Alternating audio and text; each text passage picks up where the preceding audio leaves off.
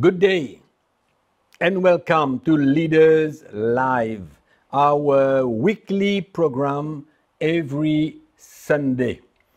It's my joy to share with you the gospel. It's always been my joy to share my heart with you and share the gospel, the plan of God. And I believe that in these days, it's important for us to consider the truth of the gospel and to be able to understand, to know in the spirit the plan, the vision of the Lord Jesus Christ as He is building His church. We want to be part of it. We don't want to work in vain. We don't want to, year after year, preach the gospel, do so many things, organize so many things, and yet, doing all that, we can still be working in vain. That's why I'm happy to share with you. I'm happy to share with you the gospel so that you can be encouraged. And if there is anything that needs to be changed, we need to open our hearts and accept. Accept to change, accept to restore things that need to be restored. And if the Lord confronts us, we give thanks to Him. We praise Him. We are learning. We are all learning every day, every week about how to serve the Lord efficiently. That's the purpose of us meeting every Sunday and to share the gospel with you. So I pray that the Lord will bless you, will reveal to you His plan. Amen. So today I would like to speak to you about the pastor and his finances. And his finances. The pastor and his finances. To that effect, I would like to share with you two important aspects of this sharing with you. First of all, what should be the salary of a pastor? Should he receive money from the church? What? What does the Bible say? I believe it's very clear. In the first letter to the Corinthians, the Apostle Paul speaks about that nearly in the whole chapter. Nearly. But we are going to read from verse 1. 1 Corinthians chapter 9. We read from verse 1. It's going to be very interesting. Am I not an apostle? Question. That's the Apostle Paul talking. Am I not free? Have I not seen Jesus Christ our Lord? Are you not my work in the Lord? If I am not an apostle to others, yet doubtless I am to you. For you are the seal of my apostleship in the Lord. My defense to those who examine me is this. Do we have no right to eat and drink? Do we have no right to take along a believing wife, as do also the other apostles, the brothers of the Lord, and Cephas? Or is it only Barnabas and I who have no right to refrain from working? Whoever goes to war at his own expense, whoever goes to war at his own expense, who plants a vineyard and does not eat of its fruit? Or who tends a flock and does not drink of the milk of the flock? Do I say these things as a mere man? Or does not the law say the same also? For it is written in the law of Moses, you shall not muzzle an ox while it treads out the grain. Is it oxen God is concerned about? Or does He say it altogether for our sakes? In other words, does the Lord mention these things in the law of Moses because of the ox? No. Paul says, he says it all together for our sakes. For our sakes, no doubt, this is written, that he who plows should plow in hope. And he who threshes in hope should be partaker of his hope. Verse 11, if we have sown spiritual things for you, it is a great thing if we reap your material things. If others are partakers of this right over you, are we not even more? Nevertheless, we have not used this right. We have not used this right, but endure all things, lest we hinder the gospel of Christ. Do you not know that those who minister the holy things eat of the things of the temple? And those who serve at the altar partake of the offering of the altar? Even so, the Lord has commanded that those who preach the gospel should live from the gospel. I will stop there for the moment. When we hear what Paul has to say, we understand that there is here a general rule. And what is it? Paul says that those who preach the gospel should live from the gospel. After giving many examples in the natural and from the Old Testament, he concludes by saying, those who preach the gospel, that's what it says in verse 14, should live from the gospel. So that's a general rule. Amen? That's a general rule. So, the pastor is able to receive a salary from the local church. Amen? There's nothing wrong in that. It's normal. When we read the Word of God, it is absolutely normal for a pastor to receive a salary from the local church. But the problem starts when there is an excess, where the pastor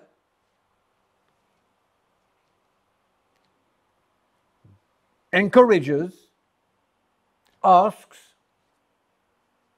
preaches about giving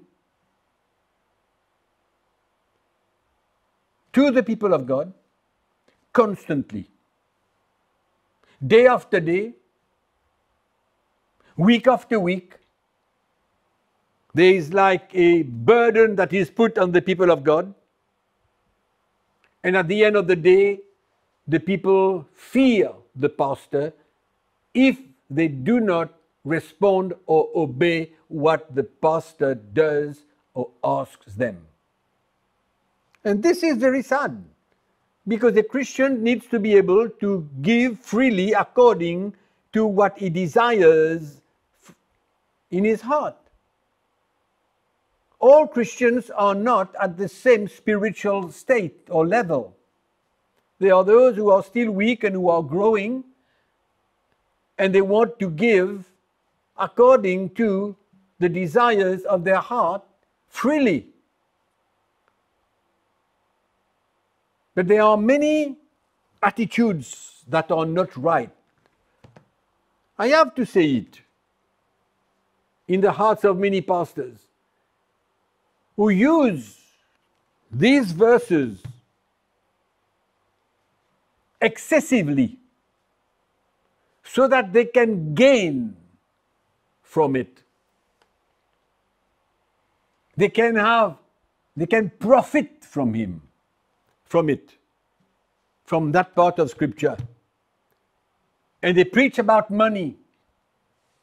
That's why I always say that the prosperity message has changed the heart of many pastors, or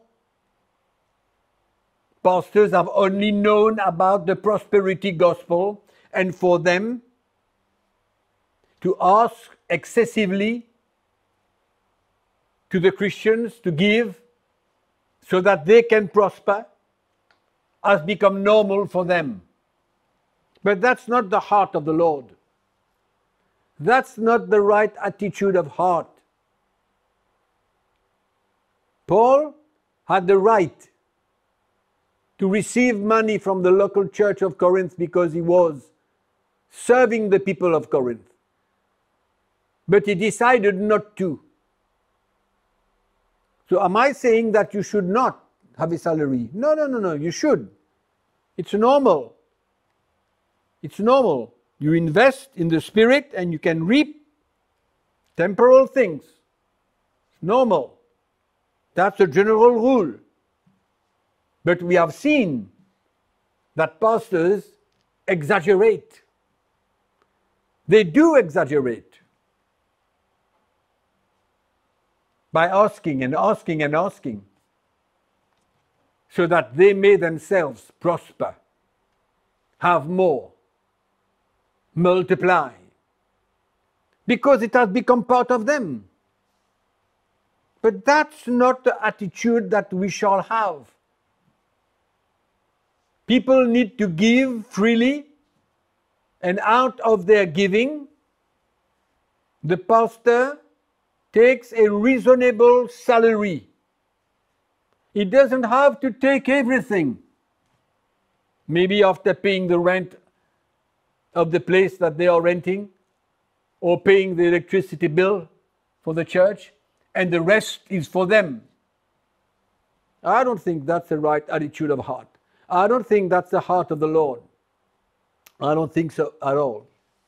I think that the pastor should have a decent, reasonable salary, and whatever is left is for the spreading of the gospel, is to have a vision of things to be done by the church, save souls, do evangelism, and the rest, spreading the gospel, building with Jesus. It's not because there is much that we need to have an attitude of heart where we ourselves, we need much, and more, and more, and more. It's a subject that is very controversial today. But I think it's good to be able to talk about it freely and to catch the heart of the Lord and to be revealed the heart of Jesus and the heart of the Apostle Paul. Paul is not saying now you shouldn't have salary from the church, you should not be remunerated from the church. You should be able to believe in God, trust Him, and don't take anything. No, I don't think that's the heart there. But the heart of the Apostle Paul and the heart of the Lord is for me to tell you today that you must be very careful. Very careful how you use church money.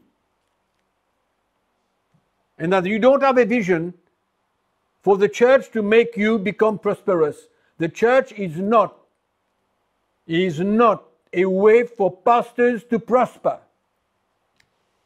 I repeat that again. The church is not a way for pastors to prosper and to multiply what they have.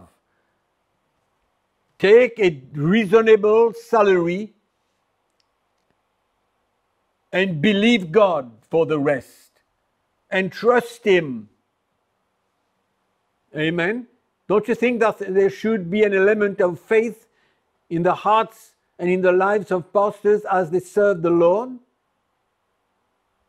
Or do you think that the pastor must have much and much more and more and more and more and prosper and prosper and prosper?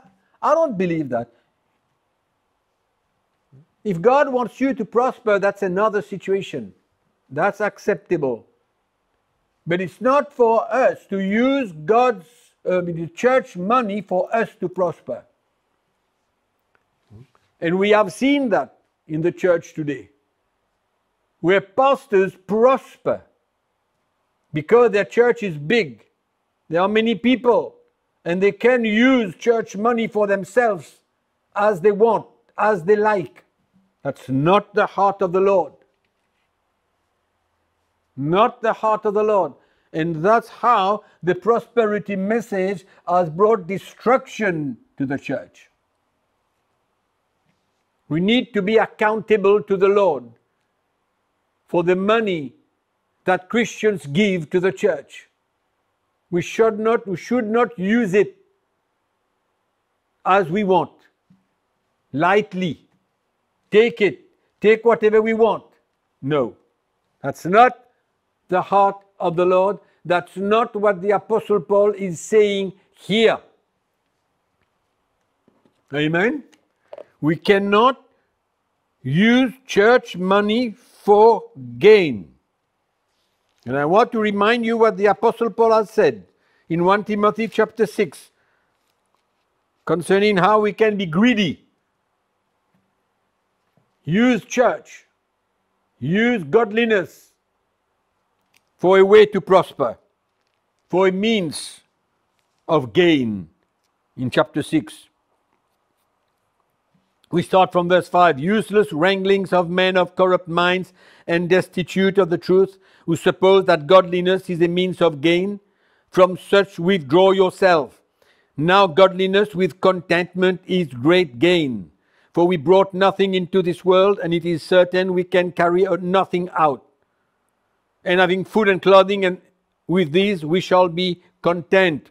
For those who desire to be rich fall into temptation and a snare, and into many foolish and harmful lusts, which drown men in destruction and perdition. For the love of money is the root of all evil. Hallelujah. So we must be very careful about how we use church money. Integrity is part of the attitude of heart that we need to have. Integrity in finances, in our finances. So we see that we have the right, pastors have the right to receive a salary from the church. But we should not be able to use it for our gain and for our own interest and for us to become prosperous. We can't use church money like that. We must consider it very seriously. Amen. So another point that I want to share with you is, there's a saying that says in the church today that pastors need to be full-time in ministry. Yes, it can be. I'm not saying it's not, but I don't believe that every single elder that is called of God needs to stop his work and enter into full-time ministry and be remunerated by the church. I don't believe so. It can be. It depends on the call of God. It depends. There are young people today that have been called to do many things. So that I'm not setting another set of rules here. But I am saying that this is just not a rule where when someone is called of God, he's got to stop working. Even if he is 25 years old, 35 years old, or young man who can work. The Apostle Paul was working. He was making tents to be able to help others in ministry. Read it, you will see in the Bible. Amen? So it's not a rule where elders that come into ministry stop work.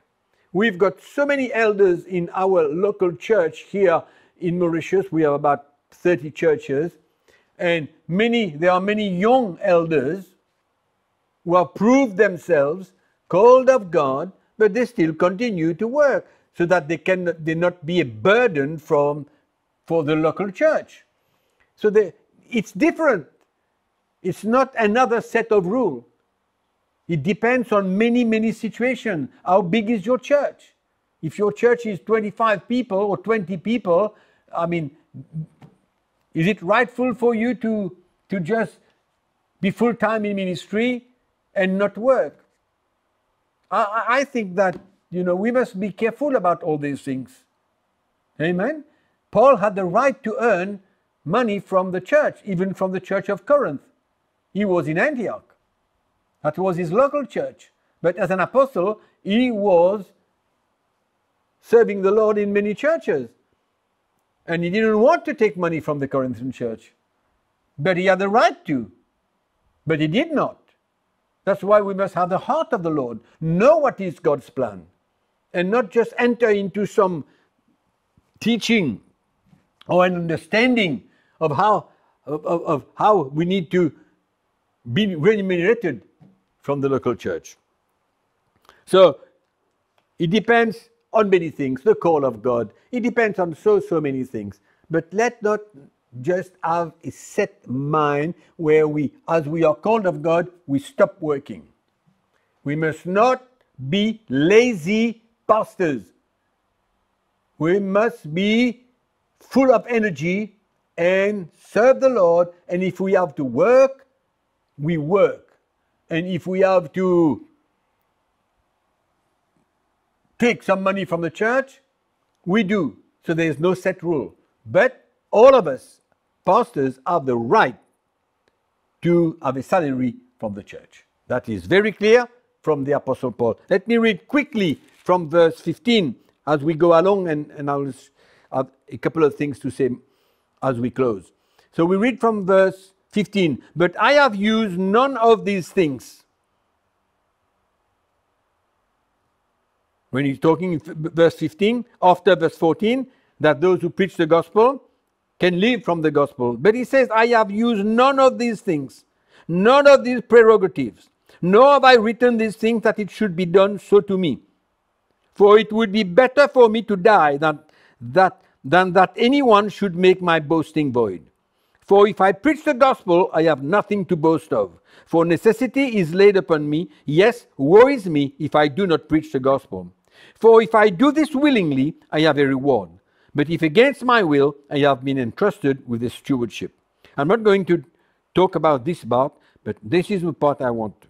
What is my reward then? That when I preach the gospel, I may present the gospel of Christ without charge, that I may not abuse my authority in the gospel. Amen. He's got the right to do it, but at the same time, he feels that he must not take money from the church of Corinth. So that's very important to consider.